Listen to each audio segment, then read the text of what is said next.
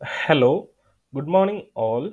Today in this video we are going to discuss regarding widget color picker in Odoo. So currently in the screen you are seeing Odoo version 15 community edition where we are continuing our Odoo 15 development tutorials. So in this video what I will do is that I will go to the patient tags, so this menu, and here what I will do, I'll be adding a new field and I will be showing you the working of a color picker widget in Odoo. So first of all, I'll go to the PyCharm and let me close all the files. And what we have to do, we have to add a new field inside patient tag.py. So I have simply started it. So we will be defining a new field of type integer.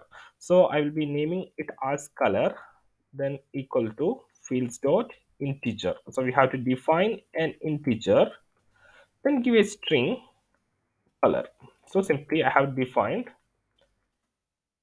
string color. So simply I have defined a field of type integer and named it as color.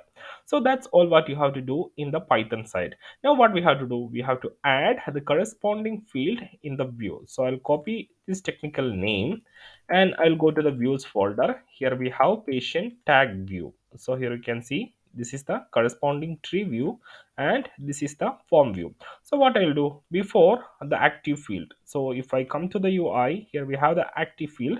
On top of that I'll be adding the new field. So I will add the color field over here, field name equal to color first. So I just use like this without any widgets. So I'll just restart the service and let's go to the UI and let's upgrade OM hospital module. So you can see the module is getting upgraded. Now if I come back to the configuration tags and if I open these, you can see it's normal integer field where we can enter different values like 5, 4, like that you can enter.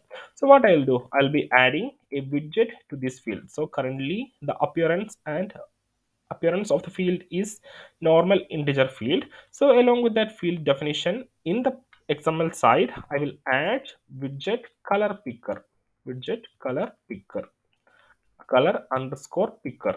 So let's upgrade the module and see the difference. So I'll be upgrading the module from here and you can see the module has been upgraded. Now if I come back to the tags and then to the VIP and if I click on edit, you can see the integer field has been changed to like a picker where we can select a red, orange, yellow, light blue, dark purple, and you can see all the color names by placing the mouse over it. So from here I can choose my color. Let's I will choose this, save, then you can see that color. For next record I will choose another different color, maybe red, and for the next record I'll choose another color. So by default you can see a strike, that means there is no color given for that field. So let me give a color for this record, click on edit, and I'll give this color for that field. So you can see we have give different color here, this one. So let's see whether we can add the same in the tree view also.